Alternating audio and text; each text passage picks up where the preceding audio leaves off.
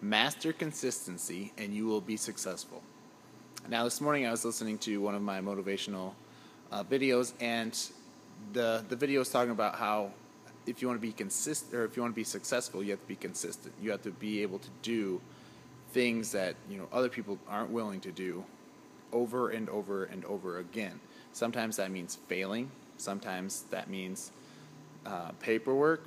I mean, the things that you have to do are endless to be successful. But no matter what it is that you have to do, the key is to be consistent.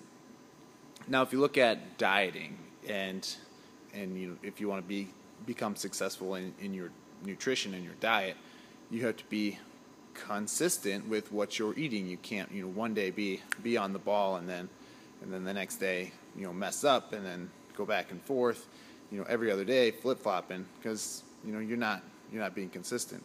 And the same thing goes for exercise. A lot of people, the majority of people, after a weekend, they're like, oh, I feel like crap, I'm gonna come work out. They work out Monday, Tuesday, and then they start to fade. So they're not being consistent with their exercise. Whatever it is that you want to do in life, the key to becoming successful is mastering consistency.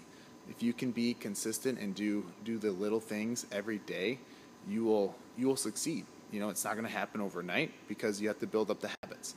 You have to have the habits of success before you can become successful.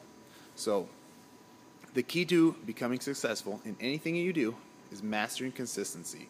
And I would also say mastering the mundane, because the things that you have to be consistent at are mundane.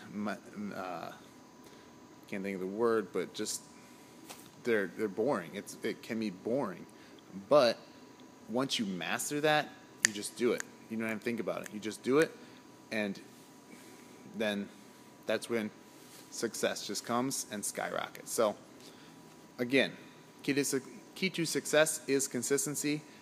Work on it today and every day after that.